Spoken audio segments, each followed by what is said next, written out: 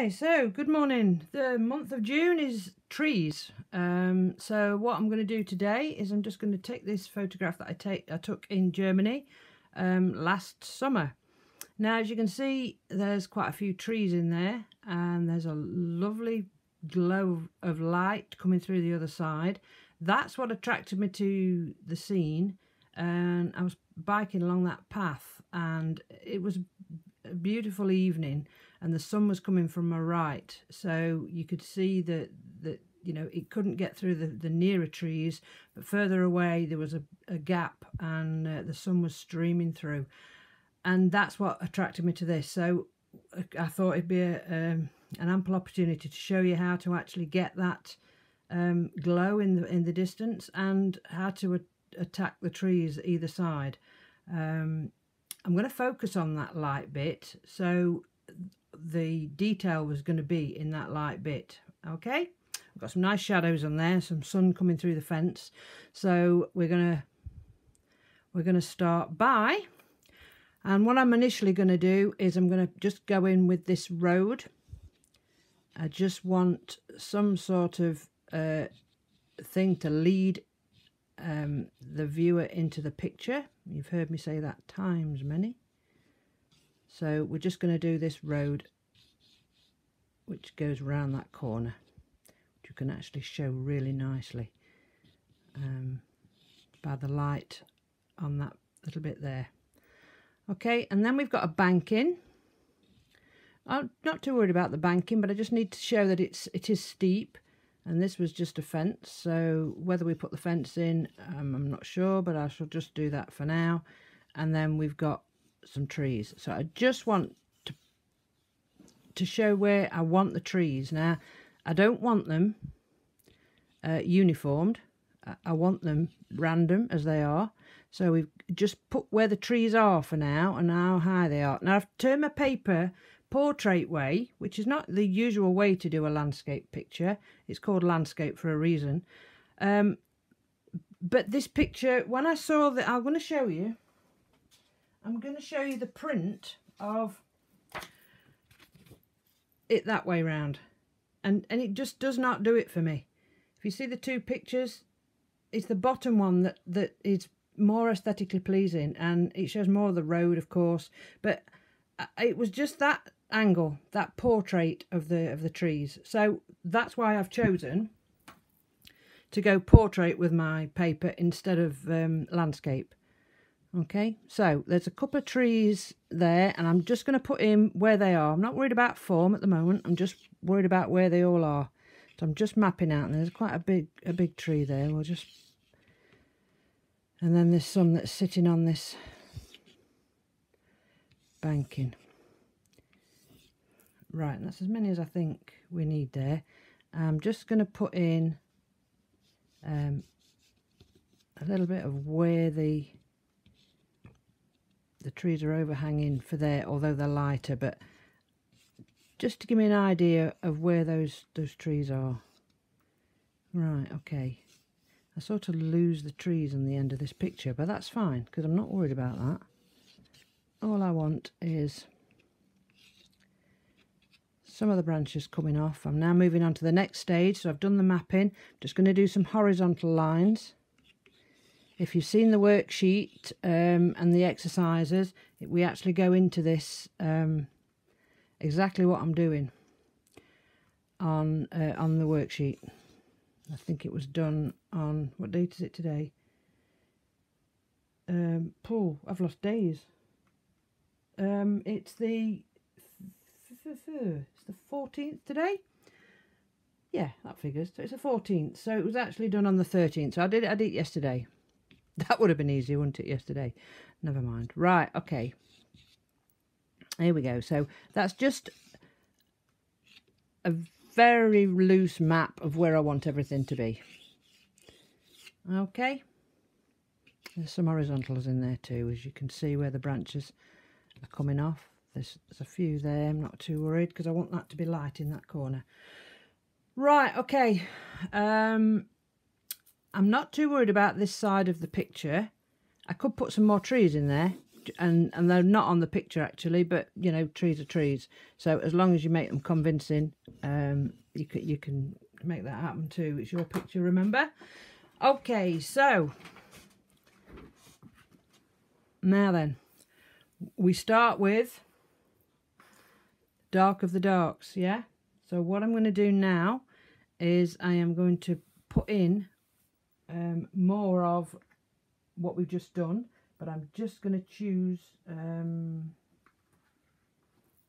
a soft pastel. That was, well, we've talked about this on the other videos, that's Facebook, but that is Artgraph. But what I'm going to do now is block in where I want the darks, just to give me an idea of what the tree shapes are. I'm making a bit more form.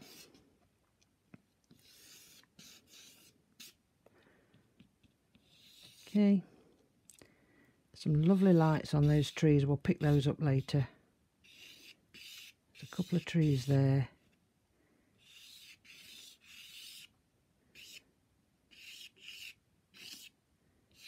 Or if you're not quite as accurate as you want to be, this is the beginning. It's the start of.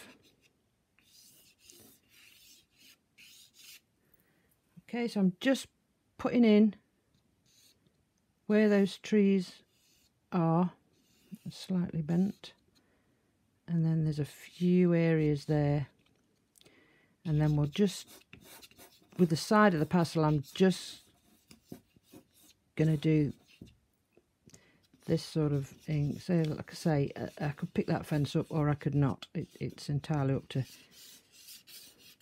me, up to you. Right, so just put some of those in there. Right. Too worried about that. Just want to give that a feeling of form. So it's a hillside.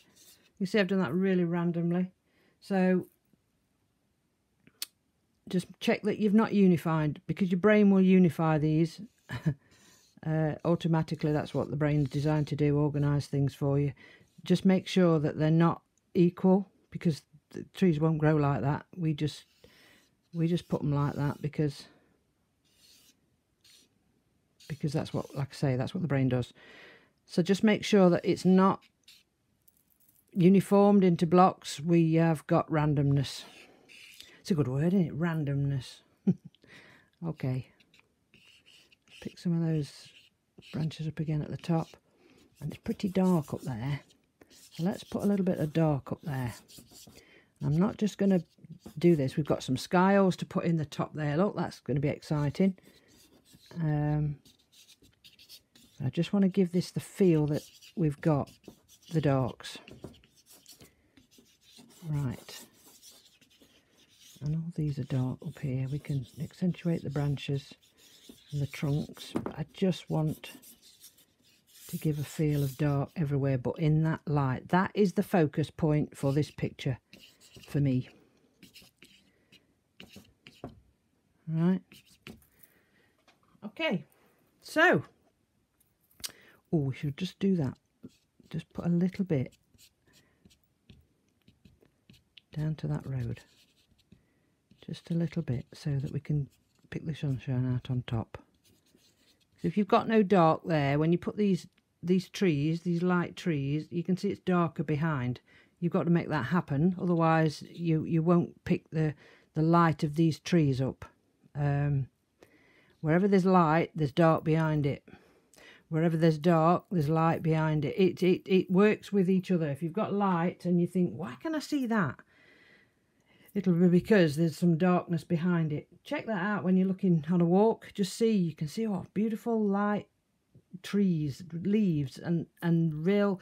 If it's a certain type of day and a brilliant sunshine shining on that tree, it will make the shadows darker and the leaves lighter. So it really does. That's why we use a certain pastel to really give the depth to the trees, and then you can bring out the lights. I hope that makes sense. It's easy to show you than actually talk about it, but that's that's the theory behind it. If you've got lights, you've got dark behind it, so you can see the lights. Right. Now, what I'm going to do is I'm going to do some of the green. Well, I'm not actually. I'm actually going to put some dark, another dark on top of that. Another dark, because I don't like to just do one colour when we're doing a picture like this. Just give it some more darks. And this is a really dark purple. Now you might think, oh, well, the trees are green. No, I want this to be the dark shadows of the trees. So we'll introduce green in a minute, but it's going to be a dark hue for most of it until we get to that light bit there. I want a little bit there, not a lot. It's not that dark under there. And this, you're not going to pick up the form of the banking. I just want to give the lines to show that it is falling down there. Right, okay. Okay, you might say, oh, you've lost the tree shapes. Well, then just, you can put them back. It's not a problem. Because you will change this as you go through it. That's like a 5-year-old done that, isn't it? Okay, right. What I'm going to do now is I'm going to put some of that dark green in we spoke about. Let me just get the dark green. And I'm just going to put some dark greens in there. We'll have the light greens coming through at the other side. But this is just the blocking in.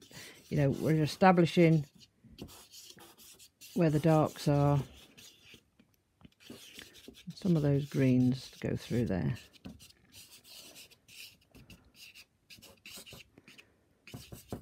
Okay. Now, a few bits there.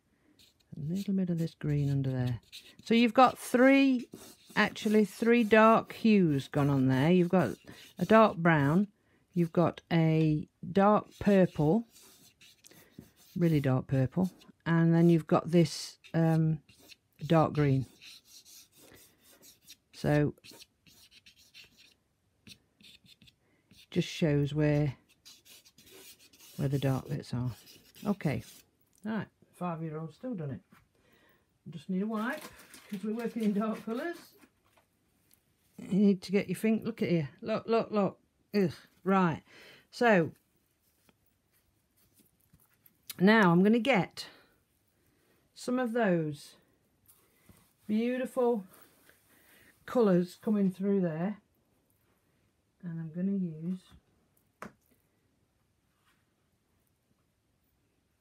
use, and this is an orange yellow, right?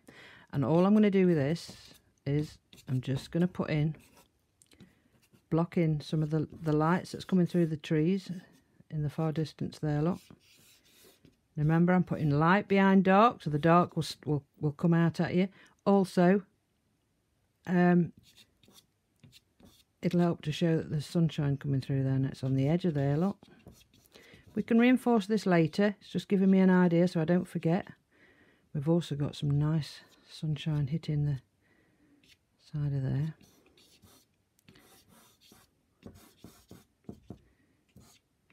And we've got some light on those trees too. So I want some light behind there. This is the focus, remember.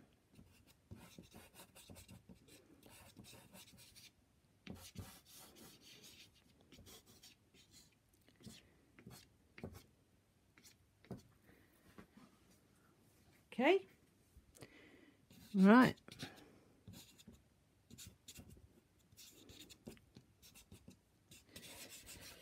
And then I want a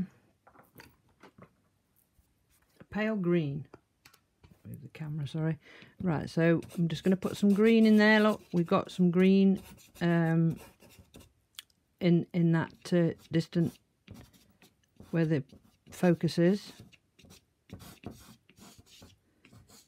And through there we have green too. There's some green on there where it's hitting the side of the banking. And I've got some green up there. We've got a little bit of sky going off there. I'm not too worried about that. We can do sky holes for that. There's a little bit of green coming through here. And some green on that back. It's not all dark and doom. Behind there. There's a little bit up there. Some through there. So if you see, I'm just picking out the colours at the moment, where I want everything, and then we can start doing the detail afterwards. Okay, right, now we've got some greens down there. Quite happy. I might make that a little bit darker actually later, but I just want to check that I've covered every little bit with this colour that I need. And having said that, I mean, you can go back and reinforce the stuff that you want. Right, now then. Okay. So let's look at the tree trunks. So, they are dark.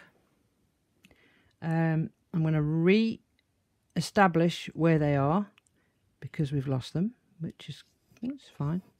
Just going to re-establish where they are. So now I'm looking at form. Now I'm looking at how the tree actually sits on that floor. There's a lovely shadow behind. Bearing in mind, you know, where the sun's coming from. So over here, do you want me to write it on there? Let's write it on there in that yellow. So the sun was coming from there. Okay. So, I've got that tree. This is a dark tree. Turn the past around so I get an edge. Right, so that one was a dark tree. And they go way up there. Forget the taper, that's also on that worksheet. You know, trees, although on here they seem to be one shape all the way up. They do taper, just make sure that it's not wider at the top than it is at the bottom. That's the only thing to remember with these. Okay, got another tree there.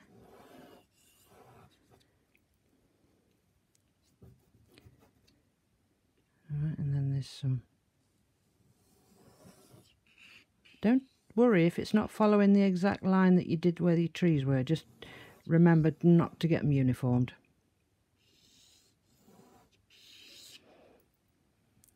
Okay, we've got one there. See, now that's wrong. Yeah, because it's thicker at the top than it is at the bottom. That was one stroke. So what I would do is I'd come down that side and make it thicker at the bottom, or at least the same size on a picture like this. I would tend to taper it. So it gets lost as it gets up to there because you've got foliage and things going off. Okay, now then we'll move to this side. Just pick up that nice bent one there.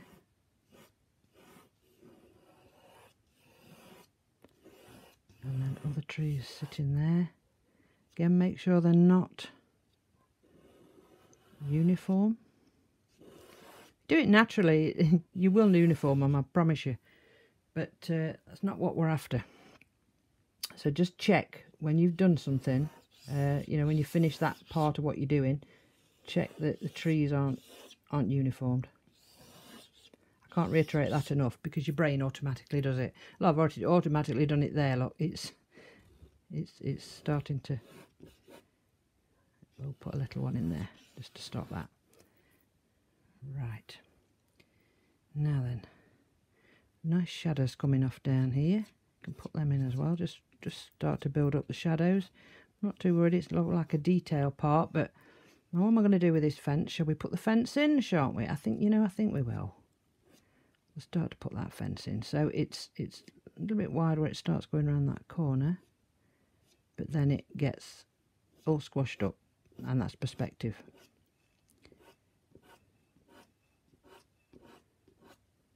Okay, and I'm just doing it in. Oh, it also gets bigger as it gets closer to you, of course. Right, so There we are, and they're just marks. You can put the cross member in if you want. It will help with the light in a minute, actually. So let's put that cross member in. You can only just see it on them a little bit more, but I want a thinner line on those because they're further away. It does actually go round the corner, although it's in the light. We'll just do a few downs. I'll get in further and further away. Right, helps to go around that corner, so we're actually got a feeling of a corner now. That's good.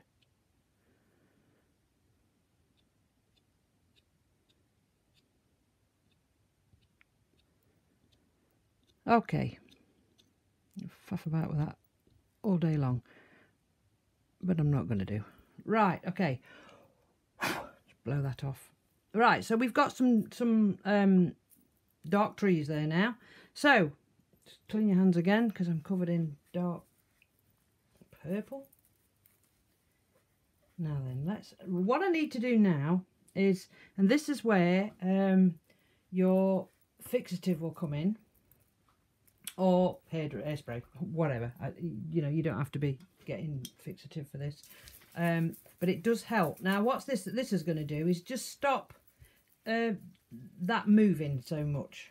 All right. So what I'm going to do is I'm going to just waft it a little bit, just to seal that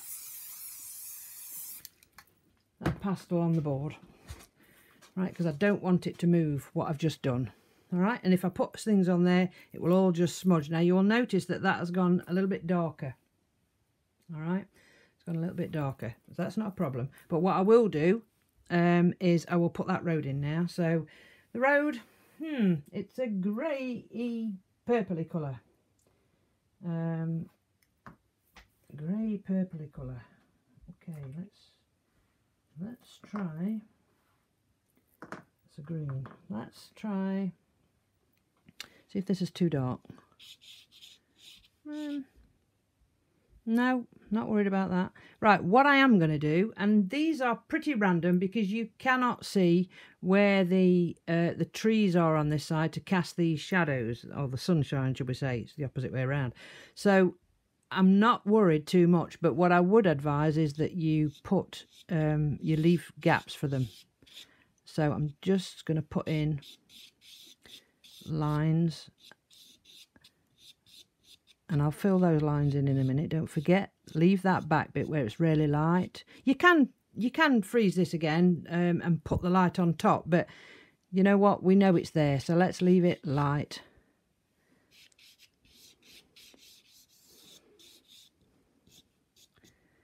And let's just horizontal. It doesn't have to be horizontal, it's actually going down a little bit, so the camber of the road is further down. So I'm just following what I feel. Some nice light bits there, and the gaps that you've left, like I say, they're random. They don't have to follow a pattern of, oh, there's a tree there, so we need some, you know, it needs to make sense. But on this occasion, it's not such an issue. Right. Now what I've not used today is my pipe installation. Ha! Unheard of. So you know what? I'm going to use it on this, and I'm going to follow. Just going to knock it back into the pastel mat. I am using Clairefontaine pastel mat, and I'm actually using Terry Ludwig pastels. It's the Pine Forest. It's a limited edition, but it's a really nice pastel to use. I've only just started using these. I quite like Sennelier and Unison. Unison are really, really soft. And I thought I'd give these Terry Ludwigs a go for this one. So that's what I'm using. Occasionally, if I haven't got the colour that I want, I might just switch to, you know, in a colour that I need, and it's in a different brand. That's not a problem. All these pastels can be used together anyway. So just want to make that look like it's ground coming through that fence. And I'll add a little bit of green on there, but as long as it shows that it's a different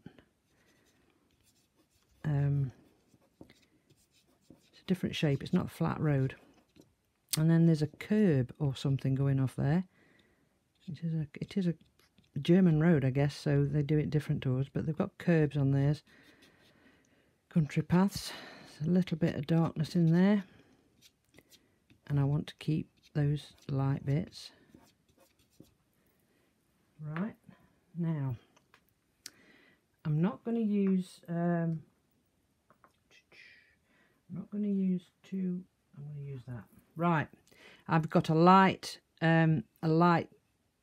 grey for this, and this is going to make, it's almost a blue.